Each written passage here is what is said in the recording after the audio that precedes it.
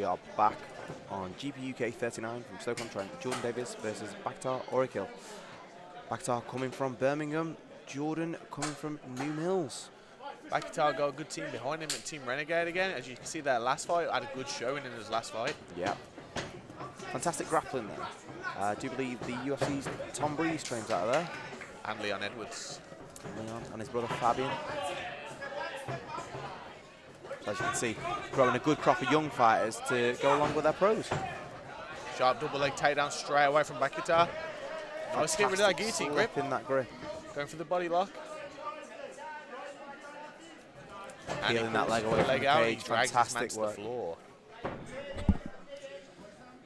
Right in his corner as well. It's really smart. Now we are looking at A-class here, so we have got head strikes on the ground again. And this is a smart position to be in, you know, pressuring not only against the cage as a whole, but, you know, with your corner there. Trying to mount his Bakhtyaar. Now the mounting A-class really changes here, doesn't it? The volume of strikes is what usually gives guys issues here, because intelligent doesn't move, he's going to get stopped. He needs to intelligently defend himself. That doesn't mean covering up, it means making a move. Well, you know, there is the argument that he's posting and defending quite a lot of these strikes and nothing's hitting him clean. And he is still making movements. He's making a move. Bakhtyaar might want to just settle, you know, maybe take some grapevines and really pressure him with the hips. I think he's doing a great job of what he's doing at the moment. Then maybe I'm wrong. The ref will be looking closely at this, as you can see. And he's tapped to strikes. And Jordan has tapped to strikes, unfortunately.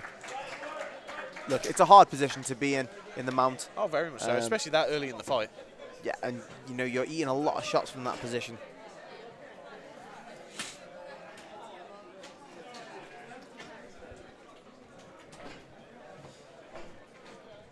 Nice show of sportsmanship from the Renegade team. Yeah, that's what this is all about, especially at this level.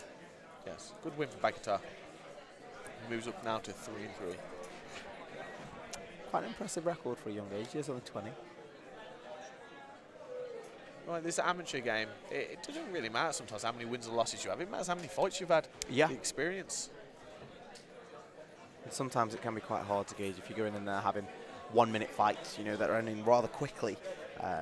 You might not get all the experience you want before you do make that decision to jump into the pros. Oh, we see some of the SPG guys earlier going out for 3 rounds. Yeah, and it's always nice to see. I think it is important to kind of put those in the locker. You know, you can look back on it and say, yeah, I've been in there for 3 rounds. I can have the confidence to do that again. In the deep waters. Yeah.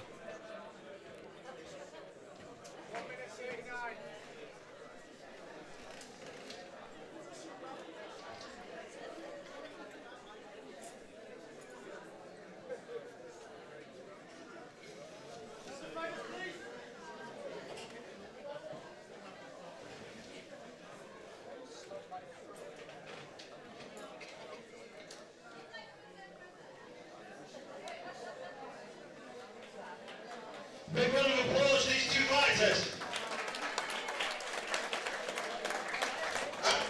139, a submission due to in the red corner, Bakhtyaar Oryakhail.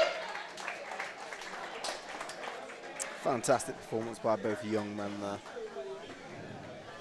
And give a round of applause.